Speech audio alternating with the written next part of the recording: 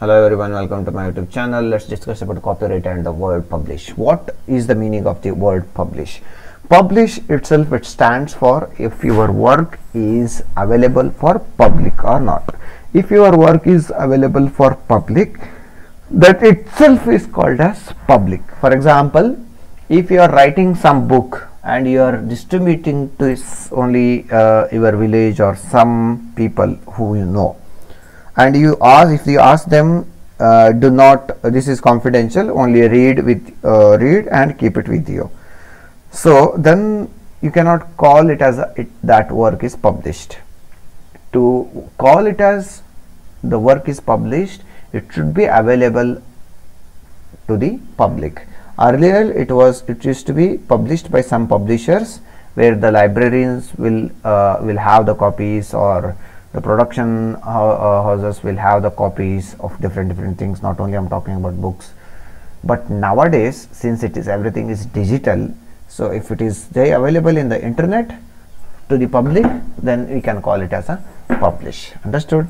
The word publish in the sense of copyright.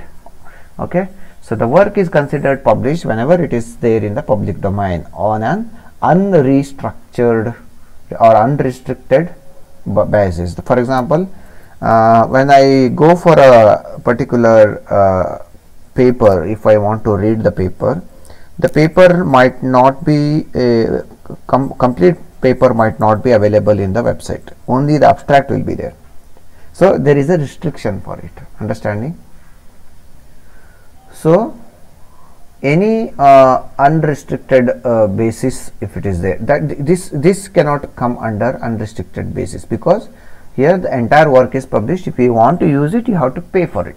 Okay, so do not get confused. These kind of works will be considered as the unrestricted basis. Unrestricted basis is nothing but if I write something and if I distribute it to some people, and if I ask them not to, this is confidential, not to make it as public, keep it as secret, then it is not in public domain.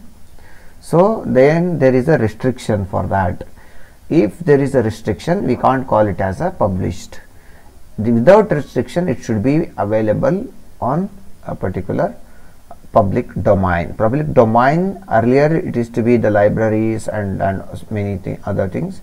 Nowadays the public domain, internet is there. So if your work is available on internet without any restrictions, then we can call it as this thing. But do not get confused. Some papers you can't have full access. That is not coming under unrestricted basis. Here it is not restricted there. What they have told, you can use it, but you have to pay it. That is not restricted actually. Okay, that means that you can waive it by paying, but restricted means you cannot use it at all. Okay, so that's what makes the things which are not published. Okay, so for example, a person writes an article called Life in Himalayas, and then he distributes it to the many people, maybe individuals or a society or organization, with restriction not to disclose the contents of the article to anyone. So that is the restriction he is putting. So then the Life in Himalayas has not been published in the copyright sense. Understood? Even though he is distributed it, it is not been published. So if the author removes the condition of non-disclosure, if at all he says, okay, you can disclose it, then that will also can be called as published. The post of the article on the internet, or he can also post the same thing on the internet or any public domain, it will be considered as a published. Next, it is to be noted that any published or unpublished works can be registered on the copyright. For example, here this person has written the book Life in Himalayas. He distributed in to the individuals or societies or organizations, and he has also told them to go for the disclosed this thing. This also he can go for he can register copyright for this also.